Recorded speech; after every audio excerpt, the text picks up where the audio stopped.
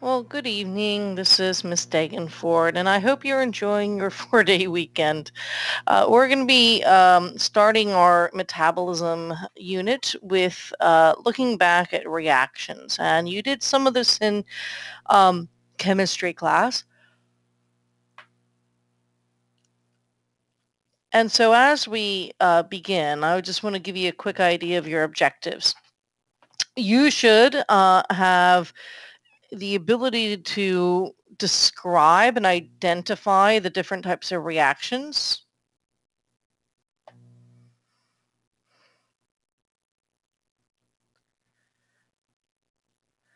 You should be able to explain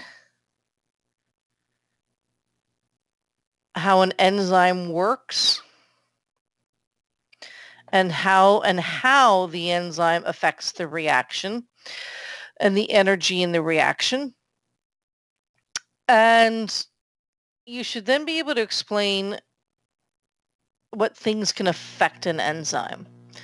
So let's go ahead and take a look at this. Now I broke it down into major points. Reactions can be classified as the energy found in the reactants in the products. And you remember from chemistry class, if you have something like carbon dioxide and water plus the energy in light will yield glucose and oxygen. And we know that these would be our reactants, these would be our products. Now, this is the equation. I know it's not balanced. Let's not worry about that right now. But this is the equation for photosynthesis. Plants are going to take the carbon dioxide in the air, water, and in the presence of light with the energy provided by the light, you're going to add that energy to produce glucose. Now, not the opposite exactly, but if you take glucose in the presence of oxygen and break that down into carbon dioxide and water, you're going to capture the energy released and build energy molecules such as ATP. So we see in cell respiration, which is the second one, cell respiration, you're releasing energy and then using that energy to and capturing it into another molecule. Whereas in photosynthesis, you're using the energy to build and you're putting the energy into the reaction. So this is a similar idea between exothermic and endothermic. Exergonic and endergonic. So exergonic reactions release energy.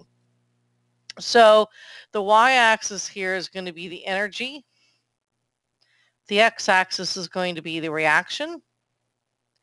So we have the reactants and the products. And in an exergonic reaction, you start with a high energy in the reactants, a low energy in the products. And you'll notice that because there's less energy, that means that energy is given off. Now, we learned in the previous video that this means that there's a negative delta G. It's the negative, it's spontaneous. Now, this is going to be important to remember. Notice this little hump here. That's the amount of energy that the reactants require to get over the energy that's kind of keeping them together. We're giving it enough energy to break or come together. Now, so that's exergonic. And then endergonic would be when we start with a lower amount of energy in the reactants, and then we're going to see that little hump here, and then where the products are going to be higher energy. That means we're adding energy into the reaction, this is going to be a positive delta G. This is not spontaneous. We need to put energy into this. Now, so what is this little hump that I keep drawing here, this little bridge there? And this is called the activation energy. The reactions must react with a certain amount of energy, and that's the activation energy. Now, you need to kind of go back to this idea that if you have the reactants, and this is just going to be an abstract idea, what you need to remember, there are bonds holding these molecules together.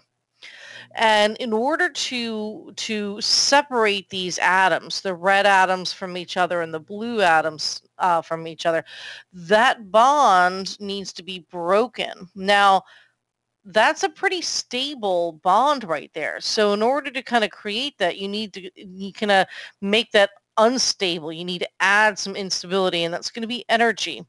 And a lot of books sometimes um, represent it as like these bonds are kind of shaky. And as they're shaky, that means they're unstable and they can then be broken. But these molecules can only do this if they have enough energy. Now, usually that's thought of as the force with which they collide. And so with the red molecules and the blue molecules, if they're going to break those bonds, that means that they had to have enough energy um, to cause that instability, and then you might get that new molecule as a result of that. The old bonds were broken and new bonds were made. Now, that you need to have a certain amount of energy, activation energy. So that could be from, sorry about that.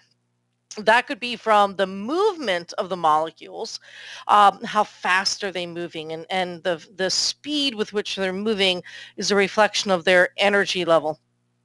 So if these guys are just going to slowly coming towards each other, nothing's going to happen. And that's represented in this bottom picture. And so the other thing that we need to look at is that not only is it the energy, but it's the orientation. And so if they don't come together correctly, then they're not going to react. Now, I sometimes like to imagine the molecules as kind of being Legos, and Legos are kind of a nice image because when you connect Legos together, they need to come together in a very specific way to create that connection between two Legos. If they, so this way, they actually would connect together. But if you put two Legos side by side, because there are no connectors, if you brought them together that way, then they won't connect. So this is not going to connect your Legos together. This will, that one won't. So there are some nice diagrams out there that help with this. So for instance, this is an ineffective.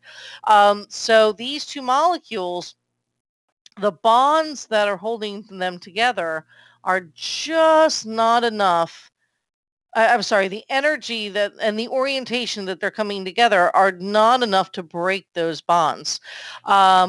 And it's not enough to influence that transition from one molecule to the next. So they're not colliding in the right direction. So these bonds, the electrons are not in the right spot. It's not creating that likelihood of the bonds breaking. Now, an effective collision, they are coming together in just the right way that the bonds are going to be affected. And what they often use is this term transition state, where the transition state is this idea that there's a shift in the position of the electrons and how the electrons are being shared. And so not only do you need the right amount of energy, but you need to have the right collision for it to happen. So in this second one, they have the correct orientation and sufficient energy. And then you notice, you have the black and the red in the one molecule and the red and the blue. Well, this time now you have the black with two reds. And that's where we've changed the type of molecule. So here's another diagram that shows it really nicely. In this case, they're moving too slowly. They're just sluggishly coming together, and they just kind of bounce off. They don't react if they're not facing the right way. And again, you got to remember this atom has specific electrons around it. This one might have different electrons in the different orientation. So if the electrons are not in that nice sweet spot, it's just, again, they're just going to bounce and go their own way. But if they have enough energy and if they're in the right orientation, then you're going to get the chemical reaction. So now the last thing before we talk about enzymes is that reactions can be catabolic or anabolic. Now, I like to think catabolic, you can think of catastrophe. And in a catabolic reaction, you're going to take a large molecule, and usually it's a large polymer where you are taking this, but not necessarily, but that's a nice way to think about it. You are taking this large molecule, and in a catabolic, you are breaking it down into smaller molecules. And so you can think like in a building that comes apart, that's a catastrophe, and that's a nice way to remember it. In an anabolic reaction, you're going to take smaller molecules and you are going to build them and connect them to other small molecules to make a large. So they work in direct opposition. In an anabolic, you are taking smaller molecules, building them together to make a large. In a catabolic, you're taking a large molecule and breaking it apart into small. So how do enzymes work? Well, that's going to be the subject of our next video. But just remember, to conclude, you have to have the reactants with the right amount of energy and the right orientation. And so think about that enzymes are going to affect those two things to speed up reactions. Thank you.